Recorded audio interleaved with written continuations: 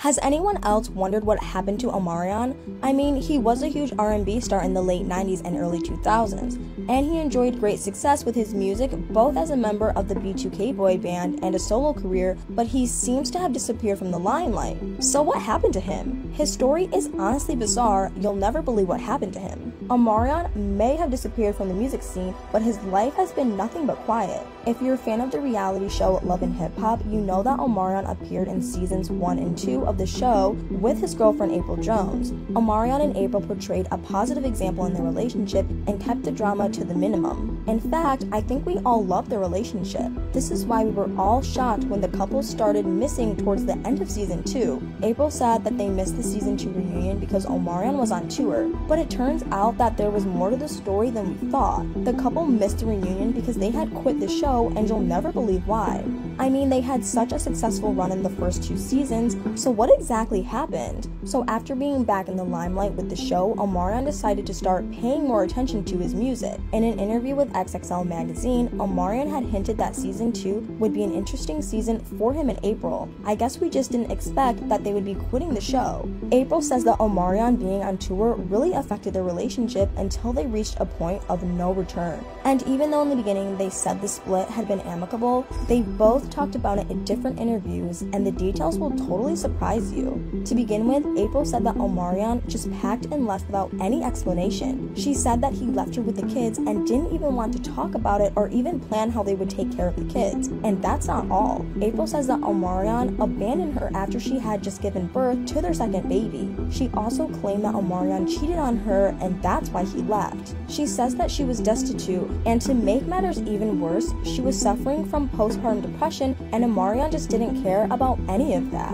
Omarion, on the other side, didn't talk about abandoning his family. He just said that he was going through so much at the time, that he was trying to pay more attention to his career and his business, and he felt that April didn't understand what he was trying to do. He also admitted that they just grew apart as a couple until it was impossible to be together anymore. He later said that he thought about his relationship with April, and even though she was the mother of his 2 children, he realized he didn't want to marry her, and you won't believe the reason behind it. He said that he simply doesn't believe in marriage, which is pretty interesting considering that he lived with April for years and even had 2 children with her. And if you think their 2016 breakup was the end of the story, you are so wrong, because what followed their split is totally crazy. Just 1 year after their breakup, it was rumored that April was dating Lil Fizz. Now, in case you don't know, Lil Fizz was a member of B2K and Omarion's longtime friend. The couple obviously denied the rumors, but admitted that they were in a romantic relationship in 2018. It's not surprising that they were trashed for betraying Omarion like that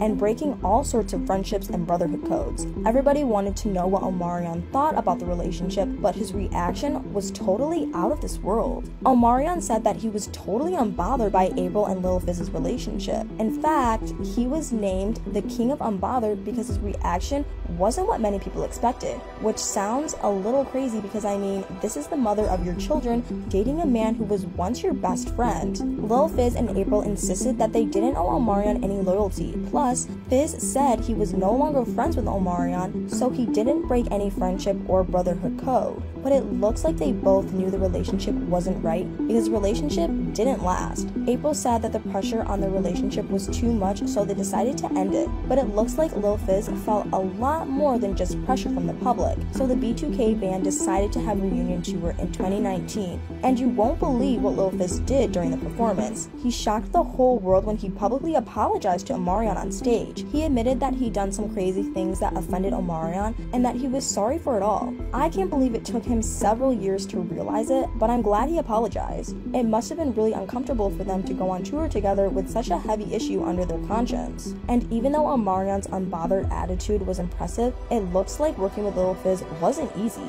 He later decided to do the tour without the rest of the B2K members. Clearly, all Omarion wants right now is to focus on his music, but it looks like the internet had other plans for him because he made headlines in late 2021 and early 2022 from the most unexpected of things. So it all started when the COVID-19 Omicron variant hit the country, and guess what? People started making fun of how the name Omicron sounds like Omarion, and he wasn't very happy about it. He released several videos on TikTok to clarify that his name is Omarion, not Omicron, and he is an artist and not a variant. He tried to make a joke about it. He said that if you happen to meet him on the streets, you don't need to isolate yourself for 5 days, and you don't need to be tested to dance to his music. He did, however, ask people to stop sending him DMs about the joke because it was disrespectful, and interesting how he used the whole situation to reach out and ask people to listen to his music. And it was also interesting to see him address the issue so calmly, because the last time he was unhappy with a public issue, he wasn't so calm about it.